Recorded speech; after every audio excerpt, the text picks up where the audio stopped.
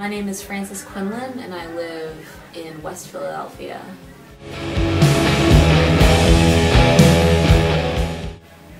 Well, both of my parents are big music fans. They're not musicians, but they got me into a lot of people at a young age, like Cat Stevens and Bob Dylan and the Kinks.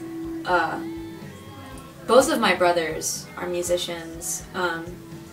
My brother Mark, who I play with now. But my brother Andrew, my oldest brother, is the one that got me into playing music. He took me, well, he used to record with me when I was about like 14 years old, and I was just like writing, embarrassing song lyrics and stuff, and so we recorded on his 4-track together, and he took me to get my first guitar. It was this purple thing I got at like a flea market in Quakertown, Pennsylvania, and ever since then, in high school, some friends of mine gave me the nickname Hop Along, and I just turned that into a moniker and started, writing songs on my own on guitar, and my brother Andrew kept helping me record, and then I finally just started recording myself with other people, and then got the band together and have been playing with the band ever since.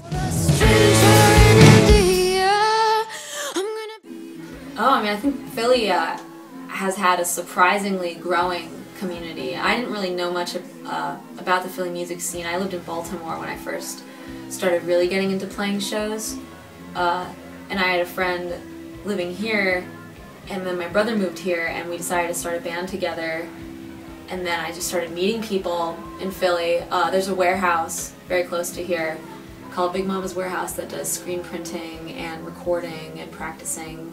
They have a practice space that everyone there uses, and they were some of the first people I met here.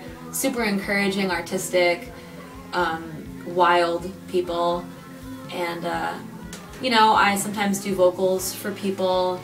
I just hang with a lot of bands in Philly, and always doing stuff with my band.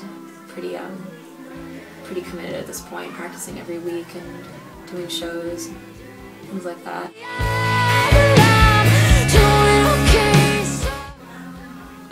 Female artists in general, I've become a huge Nina Simone fan just because she does it all. She's incredible.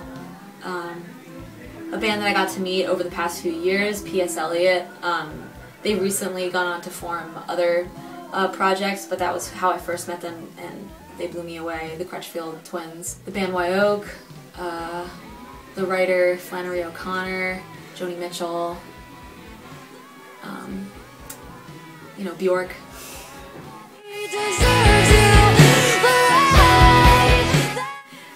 Nothing's helped me more than writing as often as possible and thinking about how everything, because that's how you grow, is just by thinking about your experiences and the experience of other people around you, and forming your own conclusions from that, or questions, and those can make some of the best songs are just questions that people have, and and just making it about the song, serving the song. That's whatever people might think of what you're doing. I mean, you're always growing if you're always serving something you believe in.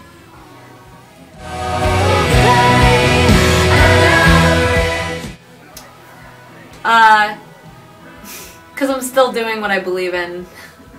That's, anyone that does that, I think, anyone that can stand behind what they do is great.